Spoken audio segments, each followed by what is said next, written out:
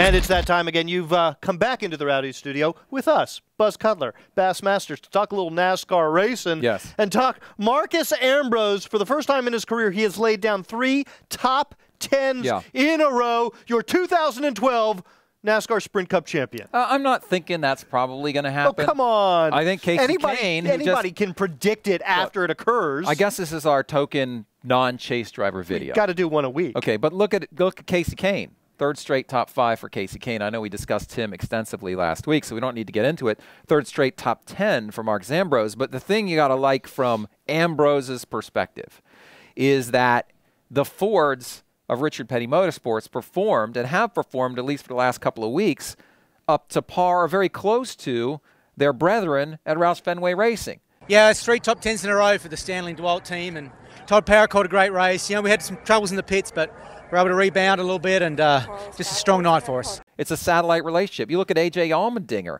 He had a great run at Charlotte. He was very solid, at least in qualifying and practice. And he was good at Dover, where you would expect him to be good. Exactly. So I think that's what's very encouraging if you look big picture, if you look at 2012 for Ambrose and perhaps A.J. as well. And A.J. was in the mix for a while to get into the chase this year.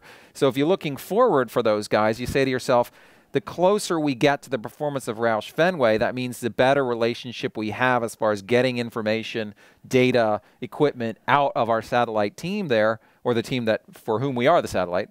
Then I think you're very encouraged that maybe these guys have the talent to make some noise. I'm not saying championship, but I'm saying in the mix for the chase. We often talk about who the next driver is to break through, who's going to be the next driver to win their first oval race. And I think we always talk about A.J. Allmendinger, and we always talk about Marcus Ambrose when we have that conversation. They're teammates. I think the key for Richard Petty Motorsports right now is resources, right? Yep. Best Buy, for the 2nd year in a row, is kind of holding off on re-signing with A.J. Allmendinger. They haven't said they won't, but they haven't said they would. Same scenario he was in last year. Now, the relationship with Stanley and DeWalt and Bostich, that seems pretty good with Marcus Ambrose. Yep. But do they have the resources? Has Andrew Murstein brought in the resources to help that team get to the next level? I hope so. Well, 3 top 10s in a row for Marcus says they're on the right track. So, you know, maybe that's the kind of thing, too, that will help you. I mean, A.J. Allmendinger finished top 10 also at Charlotte. That will help you bring Best Buy back. You get a little taste of success, and you want a little more. So I think it's a good night, a good end to the season for these guys. We'll see what happens at the next 2 tracks. Yeah, because the key is to keep building on this momentum. And this is a team that we have seen show glimmers of hope, and then just sort of fall back to their old ways. So I mean, I think the consistency is always going to be the hard. That's what sort of separates the men from the boys in the Cup Series is consistency, being able to do it every week. And I don't know that we've seen it. Like Casey Kane, you know, he's going to Hendrick, so he'll have the equipment, and he's proving what he can do too. Is he a man or a boy? Oh, he's a man. He's a man boy.